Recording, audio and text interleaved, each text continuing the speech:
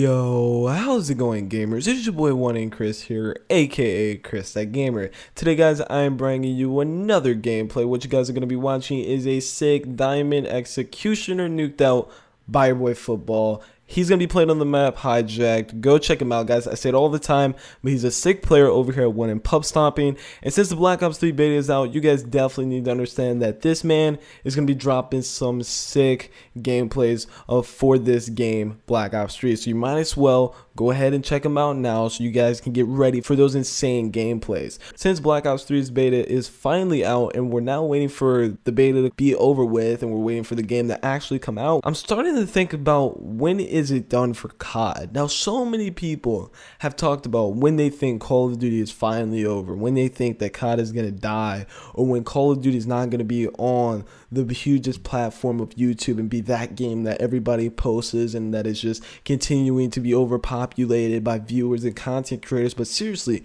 when is it going to end? This year and the start of 2016, we're going to have so many new first-person shooters that could have the chance to dethrone Call of Duty or kill Call of Duty. And in my opinion, I feel like Black Ops 3 is the chance of a lifetime right now, because this game needs to save COD. That's something that we've been saying for every single game. Now, yeah, we said that about Ghost. It was a terrible game. Everybody still played it.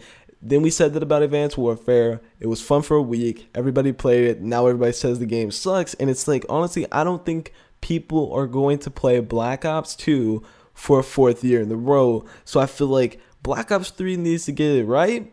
And I feel like they will. I feel like they will, because this beta is just going to let the developers know what needs to be tweaked, what needs to be nerfed, what needs to be buffed, things that need to be fixed.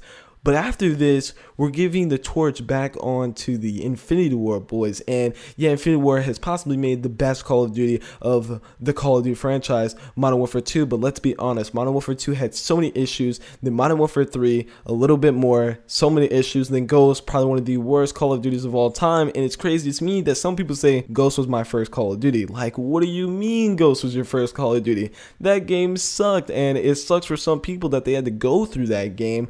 But really, when is Call of Duty gonna stop? There's so many games that could take its throne. Like I said before, Star Wars Battlefront, Halo 5. There's just way too many games to go through the list. Rainbow Six Siege, and the list goes on and on and on. Homefront, the second one that's gonna be coming out, I'm pretty sure it's called Homefront, The Revelations, I think. Don't quote me on that. But there's so many games that could be coming out that could possibly take it away from Call of Duty. And it's like, is this going to happen? Can this happen? And if it does, what does that mean for all the hardcore Call of Duty fans that really enjoy the game? Because I don't see Infinity War doing a good job.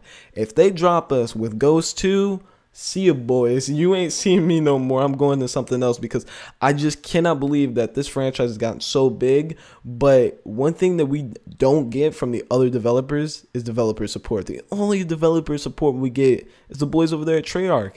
Every other developer, they just don't get it. Infinity Ward, Sledgehammer, they just don't get it, how to make the game right. It's all for us. So hopefully Black Ops 3 beta is putting Call of Duty at a better future. Every single COD for now on has a beta, so now the developers know that, hey, this beta is for us and the fans, so the fans can let us know what is going on, what is wrong with our game. So coming out on release, there's no excuses. Hopefully you guys did enjoy today's gameplay. Like I said before, let me know what you guys think about who's going to kill Call of Duty, and if it could even happen, or is this franchise just too big enough for it to die down?